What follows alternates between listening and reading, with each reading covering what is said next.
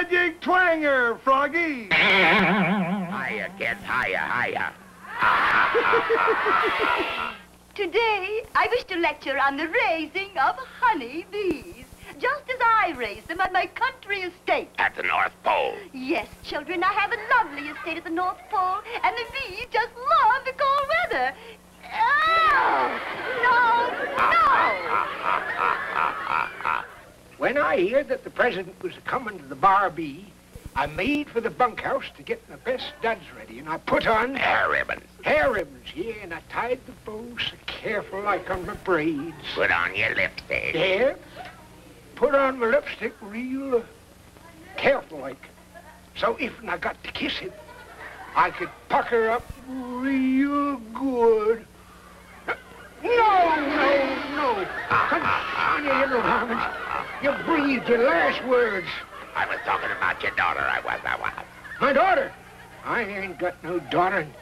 You keep your mouth shut. The reason he selected me is because I'm... Such a big boob. You're right, lad. You're absolutely right. I'm the biggest boob on the whole farce. No.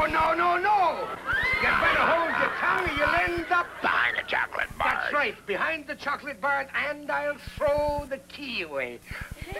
What do you mean? You're trying to make a fool out of me? It's too late. It's too late? You're darn right it's too late. I was a big fool long before I met you. That's right. You bet that's right. And don't you ever forget it. Hello there! Look what I got here, huh?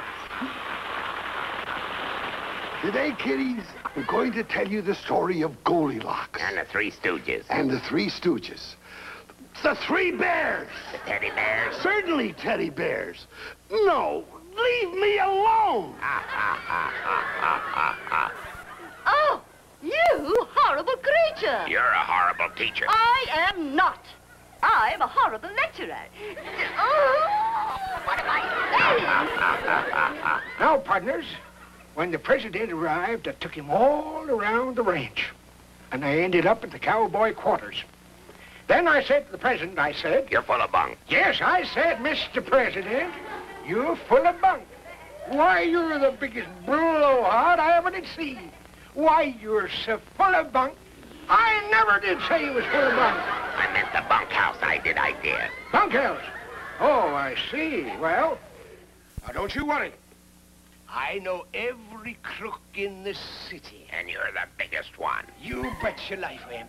And believe me, if I ever see me on the street corner, I'll see that I get life.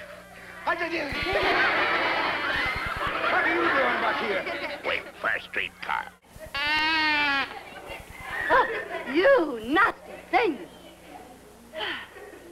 And now, children, after the comb is filled, it looks like this. Then you remove the case from the comb.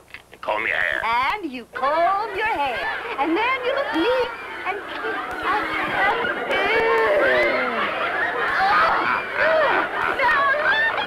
Little Jack Horner sat in the corner eating a Christmas pie.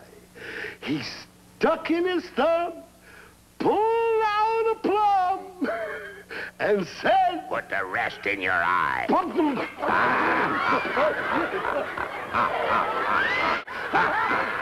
out of here! I'm colorblind! Get me out of here! Mom! Mother! Look what happened! Now hold real still and watch the Barney. Okay. Squeeze the bulb. Hold still now. God, what it be? What's the matter? Something hit me in the face. Hit me right in the eyes. Well, what are you laughing at?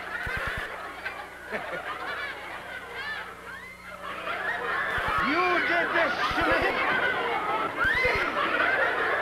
Hold the reserve! Get him on the board! Let's get into my face! All the sense we pray! Bring help! Do something! Don't understand it! That's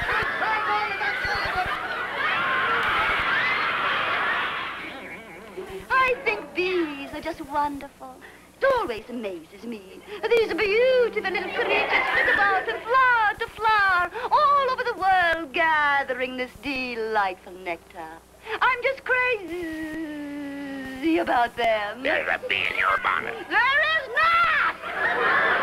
Didn't mean I was really crazy. I said there's a bee in your bonnet. You don't have to draw me a picture. I know what it means. I know what it means, too. Now, as I was saying, children, when I was so rudely interrupted, There's a bee in your bonnet. the bee is one of nature's most startling phenomena. There's a bee in your bonnet. There is not!